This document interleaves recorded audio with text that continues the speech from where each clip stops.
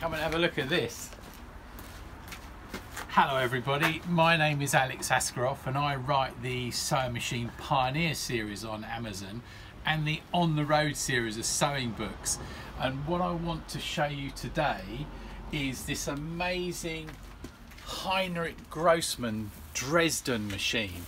And of course, out of all the Singers and Wilcox and Gibbs, Heinrich Grossmann was the main hat making machine maker, and they made machines right up until the bombing of Dresden in World War II, and they made some incredible machines. You can see here what this is, the Anita, not the Anita B, the Anita. And what's very special about this is it's a zigzag chain stitch hat machine, and it has a pull away guide very much like the other machines, and you can adjust it with the little thumb nut there so you can guide it. That would be for guiding for tapes and different types of things, or getting the edge of the hats. And all of this information, I always tell people, I've put it all, it's called the Luton hat trade, but it's a bit misleading really. The Luton hat trade was the centre of hat making for most of Europe. It was so big in Luton that even Grossmann in Dresden named one of their machines Lutonia, the Lutonia. I'm dressed up like this because it's been below zero for several weeks and it's absolutely freezing outside. Today's the first day where we can film outside. But what I want to show you is the zigzag in action. This is going to be really interesting.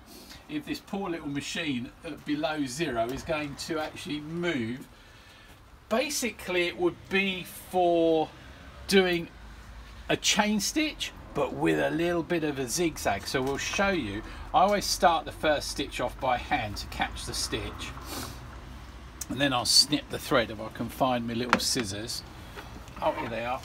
Now get that out the way, and we're going to just see.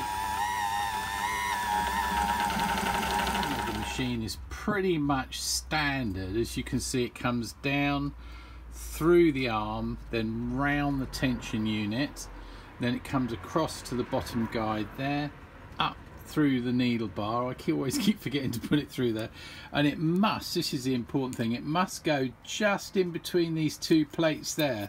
And the reason is, as the machine turns, you'll see a little plunger close that up, and then as the machine turns some more, it releases it, so that spring opens and closes, and that's really important. Then it comes down, there's another little guide there, and it goes straight through the needle. Chain stitch hat machines, you only have the top thread, and with all chain stitch machines, and the underneath is caught by the hook, and as you can see here, that's exactly the same as a Wilcox and Gibbs hook.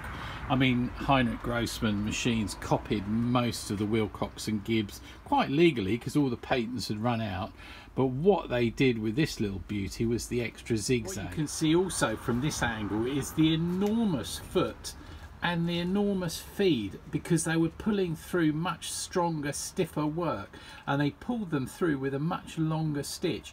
And that's what all this mechanism at the back here is for, is all for the feed mechanism.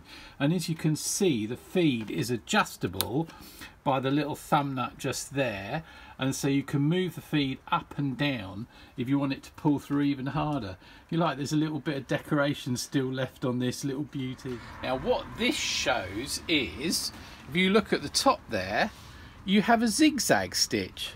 And now I'm going to turn it over, but it's the first time you'll ever seen a zigzag chain stitch, and look at that beautiful zigzag straight chain stitch underneath.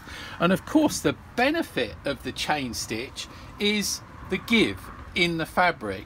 So it was just a useful extra tool that the hat makers would have, people who could afford this. You've got to remember that this machine, amazingly enough, was, you know, most of a year's wage, so only the expensive few bought it, but it was so useful. And of course this is where the guide comes in, where you can just get the guide exactly to where you want it, and away you go. Oh, the thread's broken.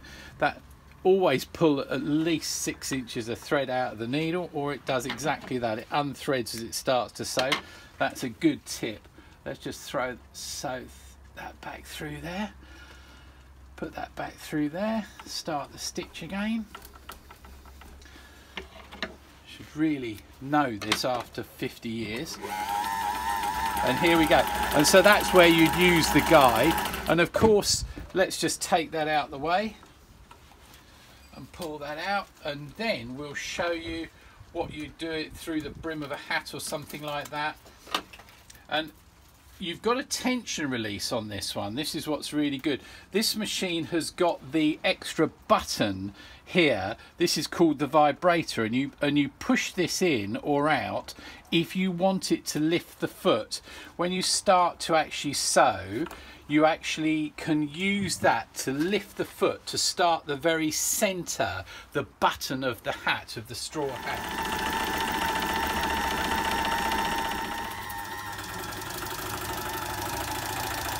Of course, it's straw plate where this thing really comes into its own. We're just going round the ridge of a straw hat where it's folded over just to seal it up and stop it coming apart. And it would just do this all day long. And of course, I've just mounted this to a domestic motor, but they would have been worked off a big industrial table or a bench motor or anything. But you can knock this up. In fact, I've got a YouTube video on how to just mount this up. But you've basically got your tension control, your tension release for when you use the vibrator button, which you just pull in or push out. And then you've got the stitch length, which is this little one here at the back. If you just come in closer, you'll see just that. If I just point to that there, that's the stitch length adjustment. And this one here is the zigzag adjustment, the slide there. That's the amount of zigzag that the machine does. And then you've got a little adjuster here. That's the pressure on the actual sewing foot. And then I've shown you the lifter for the feed underneath, and I've shown you the guide there. So that's pretty much everything. The Heinrich Grossmann Anita in action. I list many of the hat machines in the book. I call it Luton book, but I list just about every hat machine that I've ever come across in the 50 odd years and who made them and stuff like that. So there's a lot of useful information in there and a lot of little anecdotes as well. And also pop onto my sew-a-lot.com site. That has loads of information. Bye for now.